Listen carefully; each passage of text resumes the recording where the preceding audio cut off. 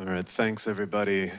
We're going to try to kick off what is, we can call it round two of our two-day event, which is basically for people that are watching from the stream. Today is also graduate school open day.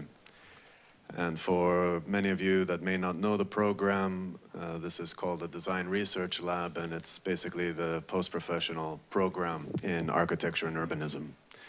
My name is Theodore Sparopoulos. I'm the director, and with my colleagues and students, we basically put on a two-day event, which is the thesis reviews, which are conversational events that we sort of put forward to sort of work through a design research agenda that we've titled Constructing Agency. Research for us is really a kind of exploration of trying to use design as a way of thinking, conceptualizing, trying to see how architecture can participate really in an expanded field of not only thinking about architecture, working on it, but sort of delivering that and making that accessible.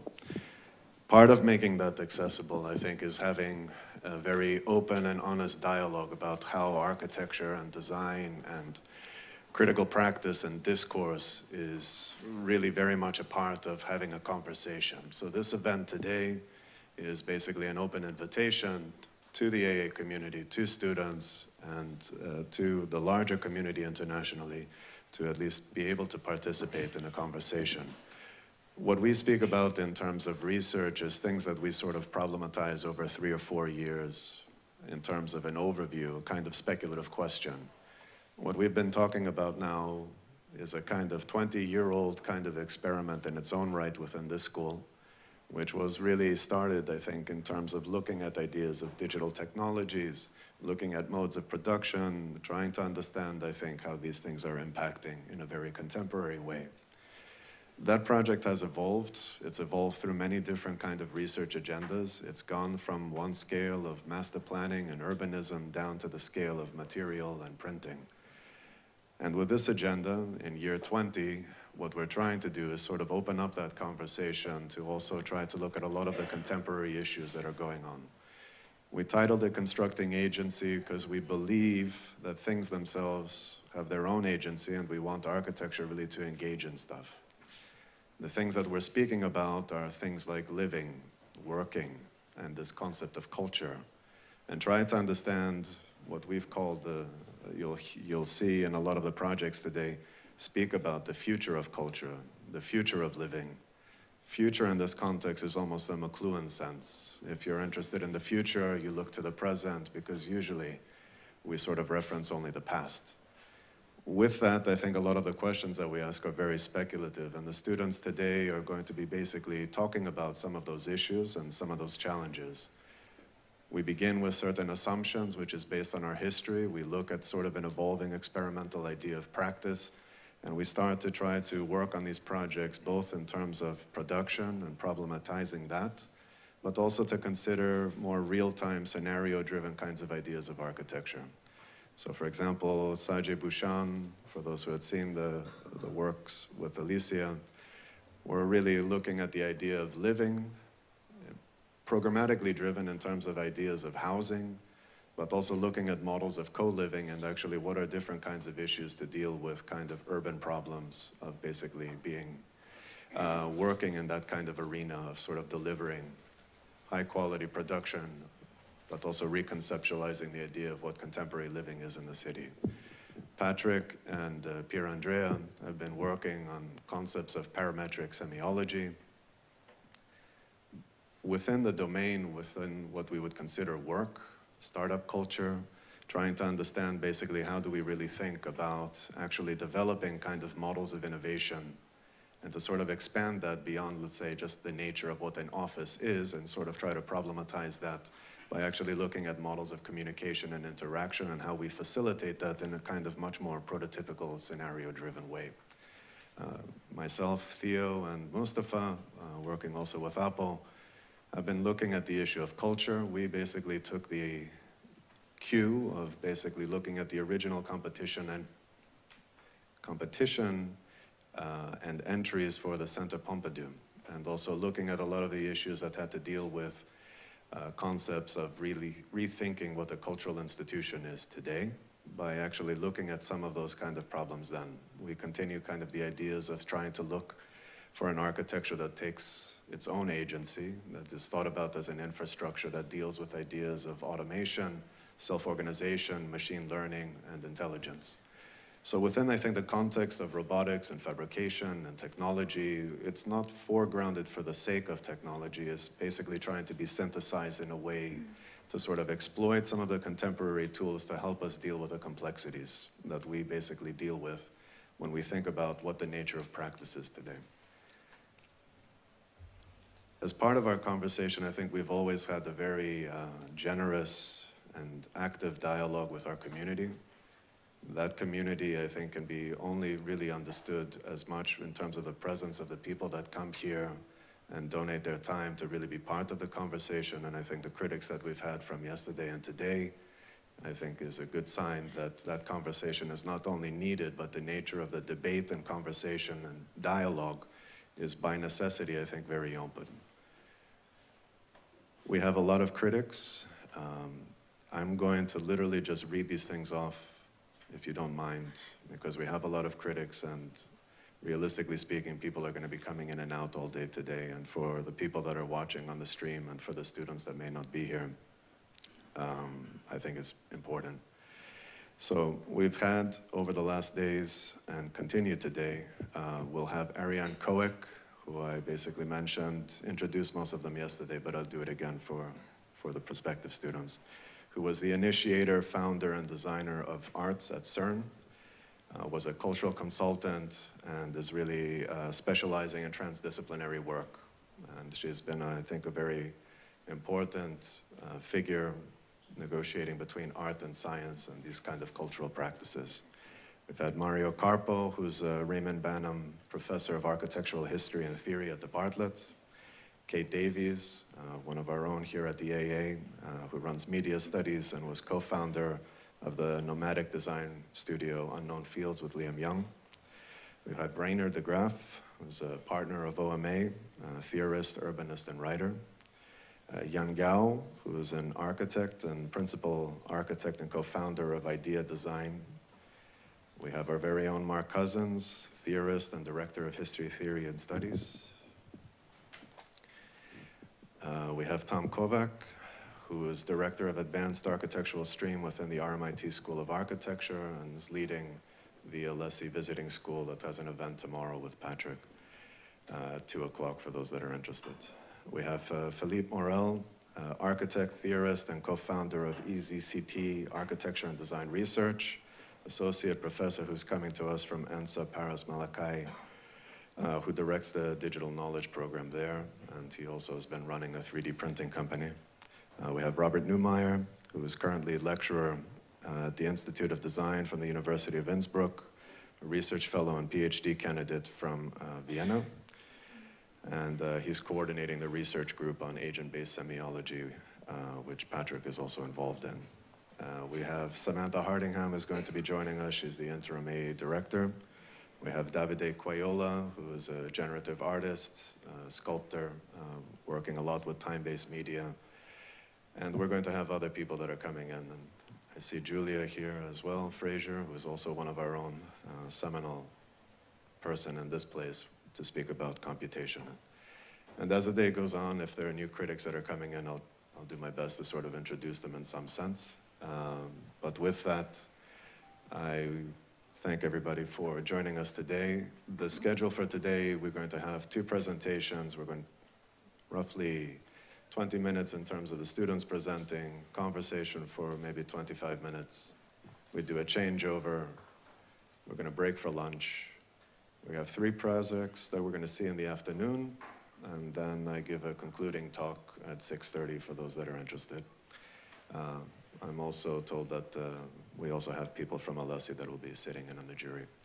So with that, I'm going to give it over to one of the first teams. It's coming from the Named Bouchan studio. So thank you very much.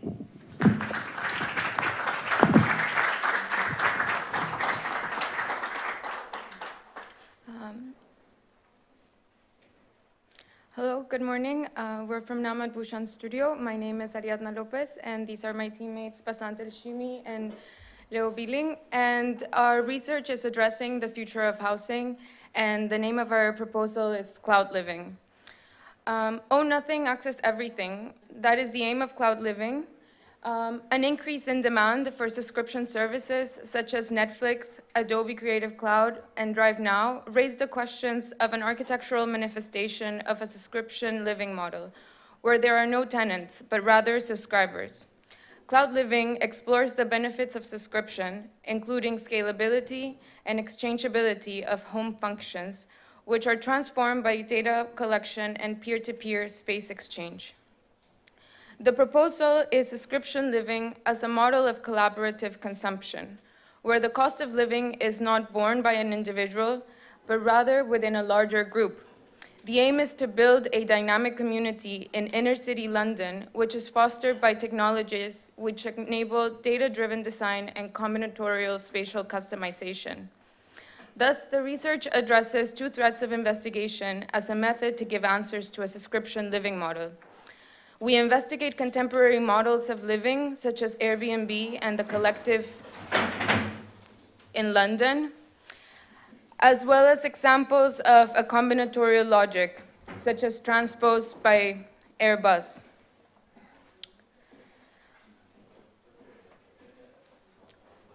Data shows that 40.9% of the listings on Airbnb for inner London are properties managed by multi-listers. A multi-lister is a person that on average operates 15 properties. Data shows that the multi-listers in London, which are the red dots shows on the screen, manages 607 listings.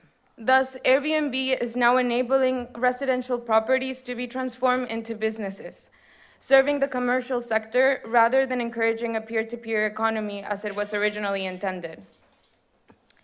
On the other hand, the collective has the world's largest co-living community with more than 500 users. And although it offers convenient accommodations, including even luxurious amenities, the architecture is unresponsive to a co-living environment by closely following a topology of a hotel. Furthermore, we investigate Bluetooth low-energy beacons, which is an emerging technology which merges the physical and the digital world by triggering an action on the user's smartphone when approaching a beacon. This action provides the user with real-time information of their surroundings. The research proposes data as a tool to make informed decisions regarding spatial combinatorial customization of spaces. Following, Transposed by Airbus introduces customizable air cabin modules which are tailored to specific flight routes and customer profiles. This will serve as a framework to further develop our organizational strategies. The proposal is then comprised of robotically woven, reinforced fiberglass components and a lightweight timber structure, which assembled from developable surfaces. This method of digital fabrication is used to fulfill the goals of data-driven design and combinatorial customization within the functions of living in high-density cities. CloudLiving challenges current concepts of home ownership by means of subscription living, where the subscriber owns nothing, yet has access to everything. The research is divided in a 6-step process. Beginning with the primitive selection, will provide a foundation for cataloging spatial requirements and develop a combinatorial organization strategy. The primitive selection is anchored by seminal projects, for instance, the Frankfurt Kitchen, which carefully maps logical workflow sequences within the kitchen. This project presents an opportunity for CloudLiving to redesign spaces according to space usage patterns. Similarly, architects' data by Neufert and the study of proxemics by Edward Hall will provide a foundation for the research to develop its own dimensional metrics. The research identifies 4 distinct primitives: triangular, cubic, pentagonal, and hexagonal prisms.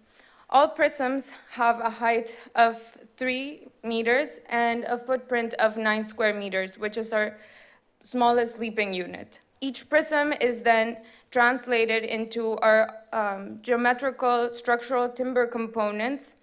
It is also placed with a woven hyperbolic paraboloid and it's tested in terms of its ability to host a variety of living functions.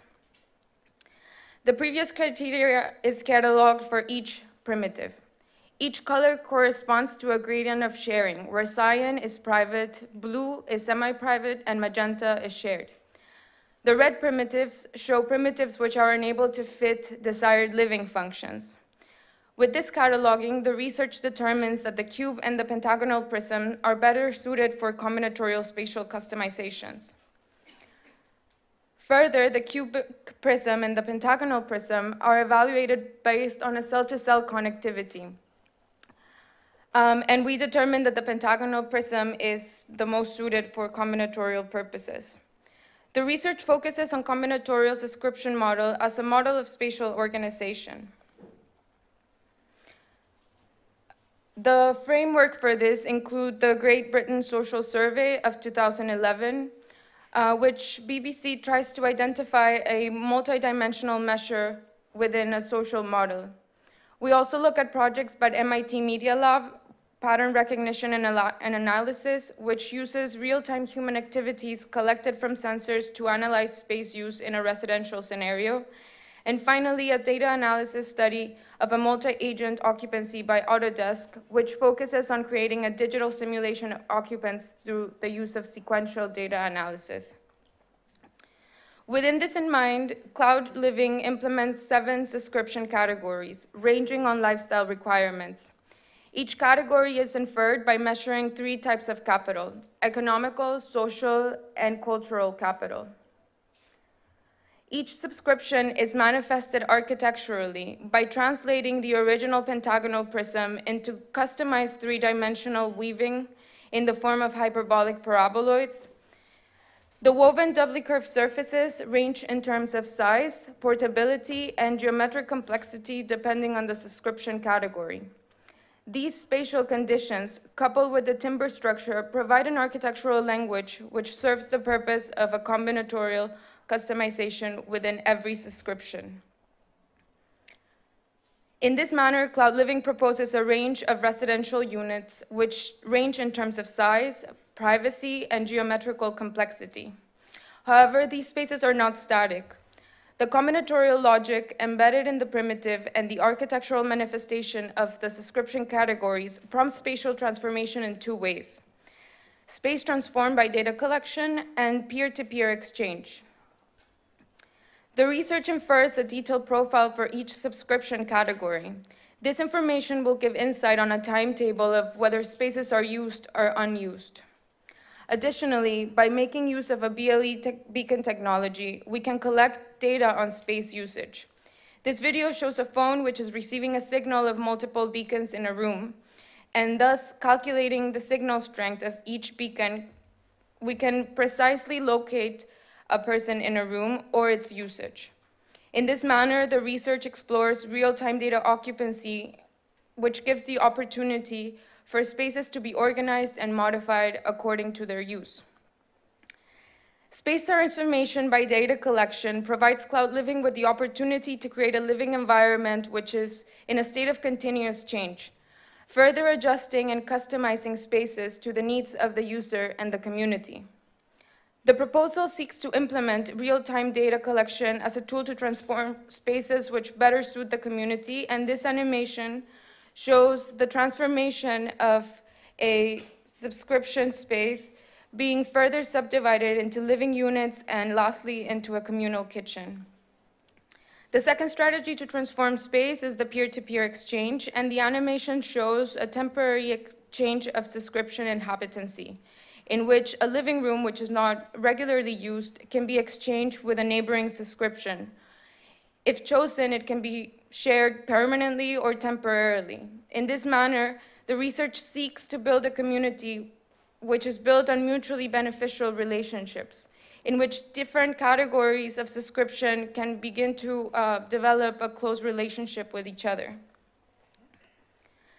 The research seeks to identify the site criteria which is suitable for subscription living in inner London. Thus, we target underutilized plots dispersed in East Central London, requiring phased construction to exploit the potential of infill sites while retaining connectivity to the city.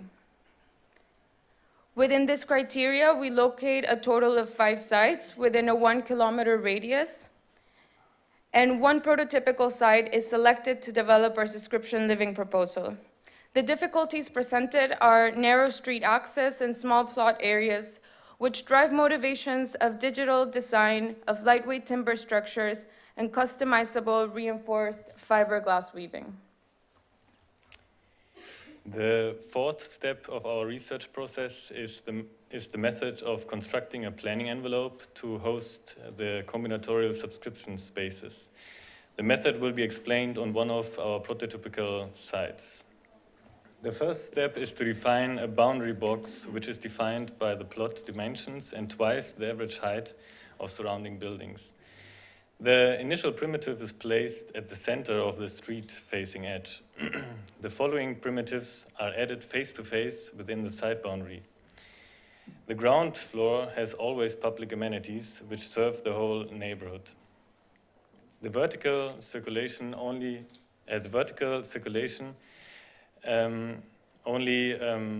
primitives with the 2-edge connections are considered. By doing so, the canvas frees up for combinatorial living functions. Potential primitives facing the main street drop out of the selection. The first social primitive is always attached to the vertical circulation. Social primitives are placed according to a given ratio per floor. Not street-facing peripheral primitives are assigned for private primitives, shown here in dark blue. And each social primitive gets connected by circulation, shown here in dark magenta. This shows iterations of social spaces and circulations, which are all valid because they serve the changing combinatorial functions. The selected is a moment of the possible iterations. This method is applied further. Each floor has a defined ratio of private to social primitives, meaning that the private part is increasing as it goes further up. The next is creating the developable surface network. Each primitive serves as an input for that. A face-to-face polyhedra packing is created to encase the primitive. The normals of each polyhedra face creates a line network. The polyhedra faces also define the profiles to extrude those lines, resulting in this low poly node. Oh, the video is not playing.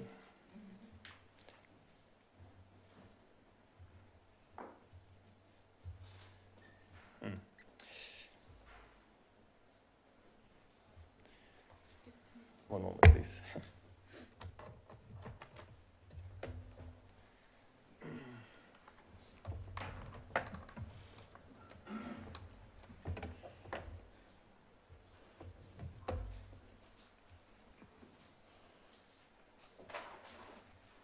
Go to presentation mode.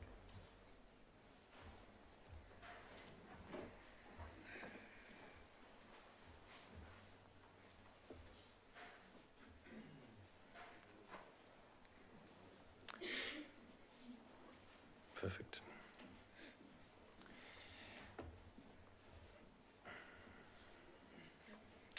So a face-to-face polyhedra packing is created to encase the primitive, and the normals of each polyhedra face create a line network, and the polyhedra faces are also then, as I said, used to create profiles to extrude those lines. Out of the low poly profiles, developable strips are created, which are then extended and later trimmed by each other. So a kind of watertight node is created. For each polyhedron, this process is applied, resulting in a complete developable surface network, which is then later also used to connect the hypers.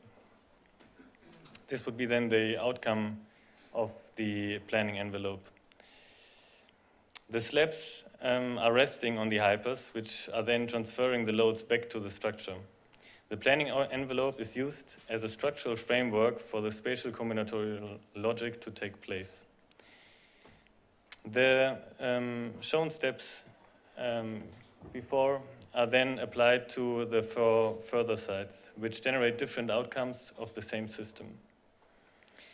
The fifth step of our research process is the digital fabrication of the planning envelope.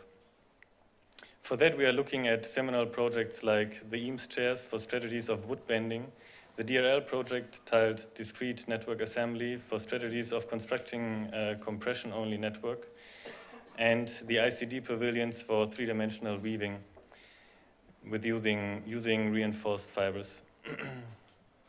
CloudLiving is composed of robotically woven reinforced fiberglass components and a lightweight timber structure assembled from developable surfaces. We have different individual components which together make our architectural language, including hollow timber nodes, tension cables, window weaving, and hyperbolic paraboloid weaving. All nodes are aggregations of developable surfaces, which can variate in angle and dimension. This shows the evolution of strips and their fingers for intersecting with neighboring strips. The same fingers are then also used for the weaving later. All nodes are cut out of planar sheets and then are assembled with an adjustable loop knot while bending them. The same loop knot is also used to tie all these different strips together. After this, the timber weaving is applied. The thread is soaked in resin and it stiffs out in after 24 hours. After the resin is stiffed out, the previous applied loops, knots can be removed. Also, the hyperbolic paraboloid weaving is done by a robotic arm. This gives restrictions of a point-to-point linear weaving, which we take advantage of by weaving doubly ruled surfaces. With the same method, we can also create planar surfaces, like a floor slab. The window weaving is also connected to the fingers of the node, and added to this weaving would be a second layer of glazing. So summarizing, out of a planar sheet, we are creating customized curved node parts with any given angle, and out of linear woven thread, we are generating complex doubly curved surfaces. The last step of our research process is occupying the planning envelope. For this particular site, we are locating 35 households. This is an iteration, a moment of this combinatorial living model. The distribution of subscription categories is based on a combinatorial logic, which means subscription with more space give opportunity for exchange to happen. This increases the spatial flexibility. Shown is one iteration of combinatorial arrangements. This will change over time through user exchange and data analysis. This visualization shows all architectural components in full occupancy, and further details of the facades are shown here and interior social spaces. Here, the interior of a private unit is shown, where the architectural language can be seen, for example, at the ceiling, where the ceiling meets the hypers and creates spatial quality.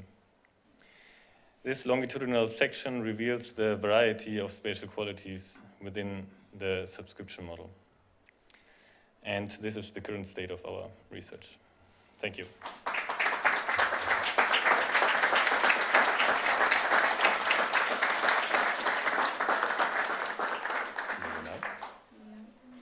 And Ariadna will guide you through the models. If we could get a mic for her.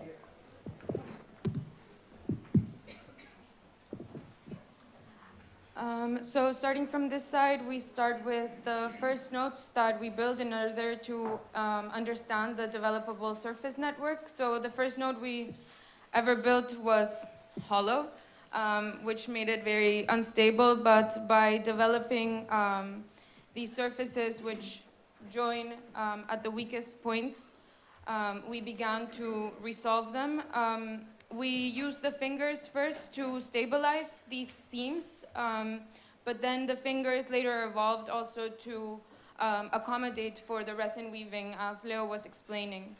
This is a sequence of how that process takes place. So we start with flat packed pieces, which using the knot loops, we're able to start to curve them in shape and continue to assemble the node, which gets then the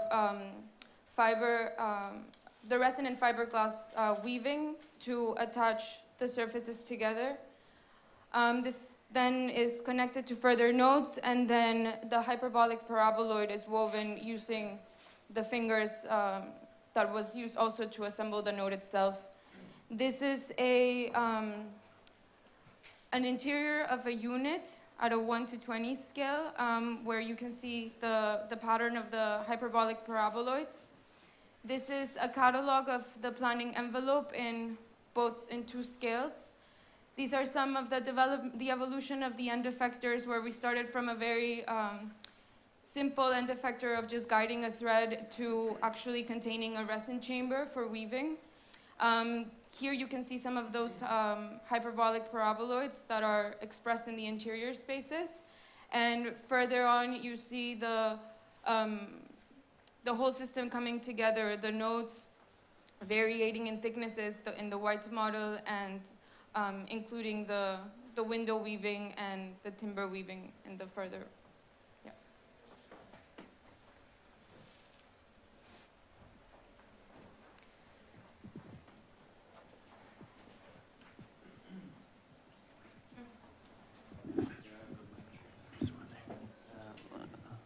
Great work, but we'll come to that later. I just want you to say something more about the subscription model. I'm not sure if it's clear to everybody. So you have the 5 sites and potentially other sites, and you don't have an allocated place, or you do? Is it like I'm a kind of club member of Soho House, New York, London, and I can go and book these places? Or am I actually, so I'm distributed with my life across 5 sites? Is that the way it works? Well, the way we're intending it is that the subscription living is distributed across different sites and potentially even different cities. So the subscriber doesn't have to belong to a specific place. It has to belong to the place that is convenient at that time. So it is intended to be a sort of distributed living.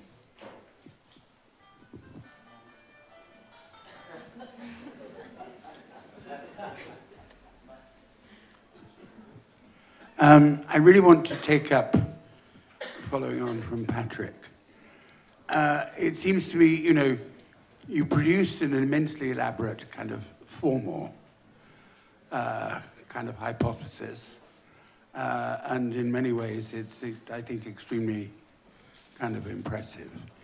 I want to take up the issue, that starts off by subscription model. Can I just kind of preface it by saying, I think you need to think about our relation to property in the sense of our relation to things. For most of us, our relation to things and architecture are mediated by a number of different fantasies about what it means to have a relation to it. Now, unfortunately, in a sense, that relation has always been either shadowed or actually directly translated into a legal category of ownership, of property relations. And it seems to me what's so interesting is that you're really proposing a kind of step in which our relations to objects, that is the way in which we appropriate them, in which we need a relation, we need a certain consistency in the relation. Other people could sort of suggest how you elaborate that. We need a way of kind of owning everything without ownership then being translated immediately into legal terms. If I could just elaborate that a little bit. That's why there's been such a failure of the idea of public space. I mean, the 19th century idea was that once the state, on your behalf, took something into state ownership, it would completely transform your experience of it. You know, you would be there and you'd say, I partly own this. Well, that's not how it felt like, and it's not how it was, actually. Properties always have to be kind of, in some sense, controlled and organized. The other side of that is capitalism, in a way, was not even able to fully develop itself. Because, you know, if you're in England, people's relation to their houses is, frankly, pre-capitalist. You know, there's always been a struggle with the would-be house owner, you know, as to where the hell this kind of enduring feudal fantasy itself comes from. So it needs to be kind of supported. You can't do it definitively. Because the problem with all these sorts of projects is they could be used, in a sense, in a trivial way. The way people have a not terribly significant relation to a hotel. You know, okay, I know what the rules are, we subscribe, it's quite suitable, it's not that expensive, you know. But actually, if the project's to have a real significance, it seems to me you've got to be able to suggest ways in which it can be in the service of, like, a reorganization of the experience of appropriation of objects in a kind of psychical sense, which doesn't follow, like, the law. I think you might look at various properties which have a subscription basis. The very obvious one in London is the wonderful London Library, which is a subscription library. People who belong to it absolutely love it. It makes it incredibly possible in a library to have a personal sense of, like, appropriation of the library, of the shelves of the books, without ever getting into some legal question. I don't feel in any sense limited in my experience of the library by someone reminding me that I don't own the books. Yeah, I think that's, you know, a really important part of it. Sorry to jump in, that's a very stimulating conversation, but I think we need to look at property as obviously a network of contracts or a social relation. I don't think we can go beyond the legal system. Someone was always involved because this will be a series of rights and duties, and mostly rights I would acquire to various places, to various privileges, preferences. And of course, what is beautiful about this is that there's a complexity, there's a kind of, it's also at the same time, because it's a community, a group, a club. And the property notion is, of course, not just the object with their own, it's always has constraints, covenances, rights of way, and this will be here also. Like if you go into a co-op, there are restrictions about who else you could not sell your property to. It's a collective decision who is coming in. There's a co-opting relation. So there's a lot of things to define, and I don't think what is beautiful about this, I believe, we live in a world where new technologies challenge us, and the legal system as it stands, and contract law and parliaments, they have no way to, they're in the way. And we have to have the freedom of contracting, of crafting. It's an entrepreneurial task, and you becoming an entrepreneur, of how to craft a new kind of bundle of rights tied in with objects and relationships between people, objects, and people to people in the system of rights. I think that needs total freedom of contracting, and I think we should try to craft that. In the end, this will have some kind of legal form, because any contract you sign, and we have this whole discourse opening up also with whole communities, cities, private cities, startup cities, the space of, I think it's very exciting. And I think yeah, I just want to say that.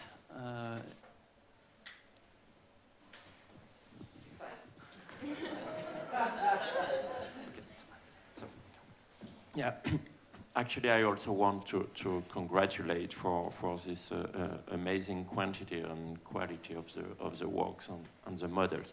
So things have been said on the social and political level. I would like to insist in my comments on the spatial and tectonic qualities of what you have achieved. I really believe that it's extremely elegant. It's a very light project. It's really well thought. I mean, this model is brilliant in a sense because it seems extremely simple. It's not impressive at all, but you instantly just want to live actually in this space. Even if the floor is completely flat, the ceiling is flat. So at some point you didn't make use of highly complex and radical morphologies, but still you manage to achieve something which is really significant. I very much like the lightness ultimately of what you have done. Now the question is that I really wonder if this kind of collective housing model is the only one which is well suited for your project. I would be really curious to go a bit more into individualistic models of housing. I mean, I believe that it could very, very easily become a home, a small home. I also believe that by addressing this issue, you would also be forced to address maybe some other issues like logistics, transportation, the way those things are really assembled, on-site or off-site, etc. I know it's part of the brief to have these buildings in the city, which actually are completely relevant. I mean, this is a really beautiful building. I would love to see this built in London, actually. But I really believe that there's also a lot more potential in your project towards alternative use and alternative typologies. Yeah, I think my comment would go in a similar direction. I also totally agree. It's a very nice project, very well done, and I think you've been fairly radical, like in almost all of the aspects of the project, except maybe the site selection and how you use it. And I think on the one hand, that's interesting because it adds this super pragmatic aspect to the project that makes it look fairly feasible. But I think on the other hand, what you get is also a fairly conventional sort of building in terms of its size and use. And I think it would be very interesting for me as well to speculate about the limits of that kind of social system, as it were, right? So what's the smallest possible size? I mean, I think there must be one, because otherwise you won't get enough variety in order to start combinatory logics, right? And that probably is also like a maximum in a way that might well exceed the size of the sites you were looking at in a way. And I think that's especially interesting because if you look at the inhabitants of your project as a sort of social system in a way, and we just had this conversation, Saji and me, like a few minutes ago, there's also certain dynamics, right, that emerge within that social system as these guys start changing their places and move from one place to the other, you know, and there are all kinds of really interesting social models like the segregation model of Schelling, you know, of how people, when they start moving back and forth, suddenly they find themselves in the same place with like-minded people, even if they don't really want it to do that somehow, like over several cycles of removal. And I think that would be a really interesting aspect to look into in the next step, right? How that thing as a dynamic social system could evolve in itself and what might be the size limits to that. I'd just like to say, based on what I'm hearing here today, and I think this is on the back of yesterday's discussion as well, I think we're living in post-disruptive times. Disruption is now, I would call, a very everyday type of discussion where we live in a time of Bitcoin, cryptocurrency. We live in a time where everything from finance to technology to the way we live, the way we inhabit, the way we consume is being disrupted. So these models exist. Architecture is one of the last bastions. Cities are transforming and architecture is now accommodating this future. So I think there's two discussions here. One is that if you look at the primitive and the way you're developing the structure and the possibility, I think you need to build a universe, a much larger universe around your project than just think about structure and thinking about how we inhabit in conventional ways. Because I still believe that if you want to build this universe, then you have to have a larger dialogue. You have to think about how your primitive, how your forms can be designing a whole way, the way we inhabit this future, which means the inhabitation of our lives, the way we consume. I mean, subscription exists in airlines, exists in hotels, you know, flyby points, everything is shifting. So the way we change forms, the way we change the way we occupy cities has to be transformed in a much larger universe of thinking about, you know, do we design the kitchens, the furniture, everything inside. You have to build a story around your project to make this a believable way of transfer, not just knowledge, but as Patrick was saying before, is how you de-democratize the way we inhabit our lives. I mean, as Francois Roche was on a jury recently when he said, you know, we have to think about how we sexualize. We have to, the family, you know, you have to be more erotic. So in many ways, I remember that because I'm not seeing the erotic, the possibility of the family dysfunctional, you know, kill the father, the mother, you know, sorry, but I'm just remembering the words. So we have to take risks. So, you know, when you describe the way we live, there has to be a kind of a risk-taking to push the boundaries because this disruption has to enter our architecture more. So I don't think I want to live in a tent structure. I think you're being very safe. So to do this, you have to enter and speculate further to think about how this life could actually possibly evolve. Yeah. Again, lovely body of work, and I saw it last year, and I was fascinated by the structure, so now I've seen the application. There's a lot that's coming out here, which, you know, not going to be negative at all. This is all kind of positive thinking. But, you know, I sit here, and the first thing I look at, I look at the existing architecture. You've made me think about existing architecture in these images. What they're juxtaposed with, and I'm thinking about the idea of what means ownership. Because even if you owned one of these apartments, do you really own, not your project, but the existing ones, do you really own that? You know, if you're in a block of apartments, do you really own those walls? I don't think you do. So I'm fascinated by what you've raised in terms of questioning what exists now in terms of ownership. So you got that.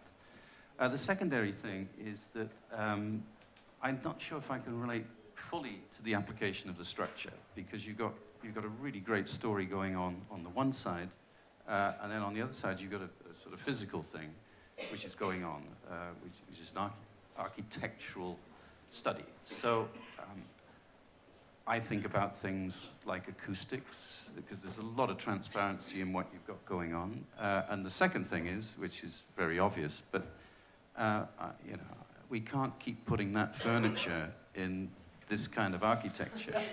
I mean, we can't. Somebody's got to stop this, you know, or whatever. But, you know, no, but the fact of the matter is that you've got such a beautiful approach to your construction method, which, again, I saw last year. I thought was very beautiful. And you reference Eames and the whole thing, which is kind of a long time ago now, and you've brought it forward. And it seems really kind of disappointing that I'm looking at these ordinary objects in an extraordinary space. So sorry, that sounds so obvious, but that's the thing was good. So yeah, I think you need to give, because you've got it all there to translate what you've got into those spaces. Also, as you said, it's got a floor plane and it's got a ceiling plane, which we all need. Otherwise, it can't exist. But where's your approach to three-dimensionality? You're dealing with technology. You know, this is a neural network. Your structure is a neural network of transferring information through the whole structure. And then where are your holograms? Where are your holograms of things you love or people you love? You know, where's your living museum of experiences that you can use these surfaces to, you know, to project on or be part of? You know, you're talking about technology on the one hand, and then you lost it. I think to have a fully immersive warmth, if you like, of the world coming to you is an incredible thing. So it's a lovely project. It's a very stimulating thing for me, anyway. So thank you.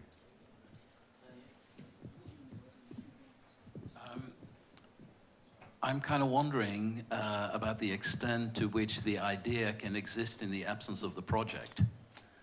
And what I mean by that is that, you know, we own a house or we rent a house. Those are the two prevailing forms of living still in the world. And now, through the digital revolution, essentially another relationship becomes possible by which what you own, by which the delineation of, because even in a rental apartment, you know, this is mine, beyond that, it's yours. That's why, for instance, most housing projects, for instance, the Plan Libre never took off in housing, because you can build housing with shear walls, because the primary structure is what insulates best. It's the best delineation between what is mine and what is yours. So I'm kind of wondering, there's two things I'm wondering. I think, to what extent could this, it's an urbanistic question, to what extent could the subscription model put an end to the completely counterproductive real estate speculation that is actually plaguing cities in the world? And the other thing is a kind of a rather more straightforward question, because in a way you could say that if what is mine and what is yours in legal terms is less defined, to what extent do you need walls? And of course you do need walls, but you need walls for different reasons than legal reasons. You need a wall because even, you know, in the most open, non-possession ideal world, you need a certain type of exclosure for certain type of activities. Erotique, for instance, is, you know, something which I guess most of us would still like to exercise in the condition of relative privacy. But be that as it may, so what I think is interesting is that in looking at the physical result of your project, you have essentially these kind of tensile cave-like spaces, which I think is an interesting combination, that you have a cave-like experience, which you normally have in rocks and in the most heavy conditions you do with the lightest material. So it's that I think is interesting. But then looking at the sections, you have very thin, very horizontal floors, and anything beyond, and the floors exist to multiply the ground level in energy density, blah, blah, blah, blah, blah. But almost anything beyond that is driven by a kind of romantic scenery, which is a direct response to our spatial needs and not our economic needs. And I simply wonder, once you shift that paradigm, once, let's suppose that you could eliminate economic requirements from architecture altogether, that would be a real form of liberty, and one-on-ones, our desires, will be translated into space. And that's where the whole thing is extremely interesting, and you could probably go yet much further in theorizing that. I also want to comment on the tectonics, the materiality, the new kind of sublime offering. And I think there's sublimity and otherness and otherworldliness, and yet it's rooted within something very, very technically evolved. And I think, like Ross hinted, I think the dream hasn't been fulfilled in some of these renderings. I'm trying to help to think through why is that the case. And it starts for me with the skeleton. The beauty of the individual object is the rigor of its geometry, its proportionality, and the order of the component. And I think in the skeleton studies here, there is more order and regularity. And I think the asymmetry and the disturbance of this would have to be motivated and in the end also be systematic. What I feel somehow in these modules already, there is some kind of noisiness in there. I don't know why these columns leaning, why getting the stuff on the floor slab is not lining up with the grid lines. There seems to be some kind of strange, so there's an aesthetic sensibility coming in which isn't in harmony, which should actually grow out of the system and not be imposed where you feel you want to put, it looks too rigorous, too modular, I think the complexity will come through an ordered, variegated complexity. So that's why this, I think, it doesn't have that uplifting beauty, and then I think you can load it up with warmth, and I think to take pragmatic conditions serious is also an element. Let's say maybe the slab is too thin. I mean, and you haven't done it here. So that would be just a criticism. I mean, Ross is also totally correct with the furniture. He should have used some of his stuff. It's totally congenial, totally congenial. But I think it's important because there's, and then we talked about consumption and bringing it into the mainstream. And that doesn't mean making it ordinary, making it absolutely compelling. Also an aesthetic provision, because I believe in aesthetic sensibilities as being guiding us towards something which is, in the end, trustworthy and beautiful and life-enhancing. And that's why the beauty of this, which we see here, is not come through, and I gave you some hint why, what the mistakes were. Yeah, to follow up Patrick's notes, I agree that the project beauty rests in the macro scale. We're looking at the material, looking at the order of putting things together, which also quite coherent with the force distribution to define the space. It's very beautiful. I keep looking at this model in front of me. And I find there are two great potential of the project. One, there's actually a hidden architecture or hidden space series in the system, which is not being actually explored, which is a poche. The space is somehow inside this surface volume, but because the way you approach in the architectural scale, you predefine those modular boxes which actually follow the conventional logic of a construction, the way that being structured, the way it's being calculated, the way defined by wall and slabs. But in your case, you don't have that distinction anymore. So you actually have a very different, radically different system which deserve a very different organizational logic, even the way they occupy the land. So we talk about the ownership of individual, but we also talk about the ownership of the building of the land as well. And therefore, even the site choice could be different.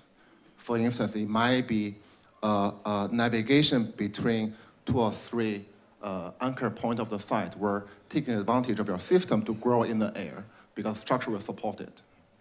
And that also bring the question of the ownership or shariness between the building and the city.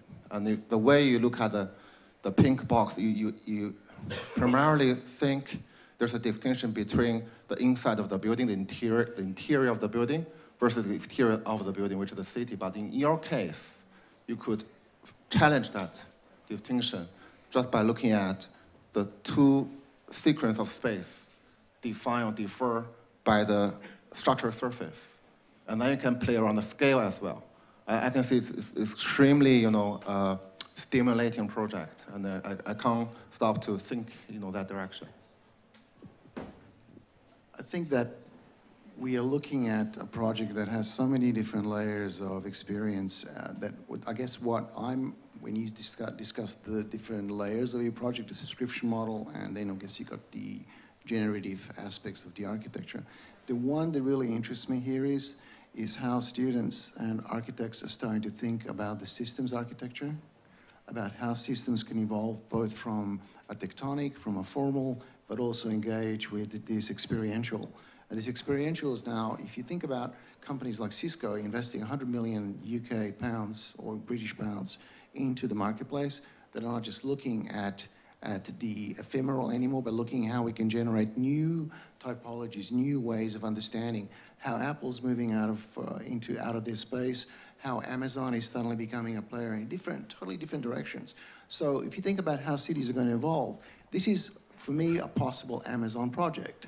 Because you're looking at systems that engage with the fabric of the city, engage with new funding models, new possibilities. So when you think about subscription, what am I subscribing to?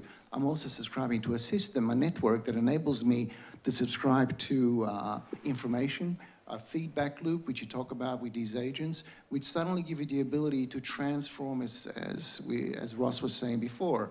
you know, to maybe 3D print your furniture in the basement or have things that are available to you in real time, on demand. So you're both not experimenting in lifestyle, you're also experimenting the way you produce, the way you engage with the fabric of new materiality, new fabrication techniques. So what you're discussing here could possibly be part of this ecology of development. And that's what's really interesting, is to think about how these systems can feedback loop into your project to disrupt the current economy of making, but also produce a new way of innovation. I mean, I think it's a fantastic open space to think of new forms of entrepreneurship in the built environment, connecting up with global systems. I mean, the collective is doing this with a totally new product, the curated community. And I think I just want to hint this. There's Pierre Levy, I've been thinking about this, talking about the so-called fourth anthropological space. And we're carrying, the third one will be a professional demarcation of an identity. The second one was our identity through our dress, through our locale, through where we live.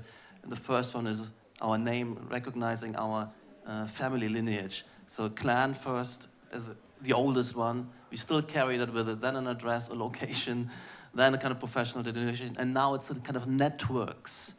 We connected in which kind of networks we participate in, we are part of, and various multiple intersecting networks, communities, and that's what you're buying into here, and you connect it up with a second anthropological space in an interesting way, or you totally undermine that. And we're really now becoming networks creatures where we don't need that address anymore, that home. Or is it some kind of strange hybridizing between? You kind of group with where we locate. A lot of people have now London, New York, Beijing, let's say, or something. And that's the model. That's why I'm thinking of Soho House on the one hand, or also thinking at the collective going out from London to New York and elsewhere. I wonder how you, I think it's really compelling. I would be somebody who would like to buy into this kind of condition and get kind of rid of my home to some extent. And I think what, for me, in terms of what locked me at home was, in fact, my library. But as this now rapidly transfers onto Kindle, I don't need a house. But I need the network and I need the places.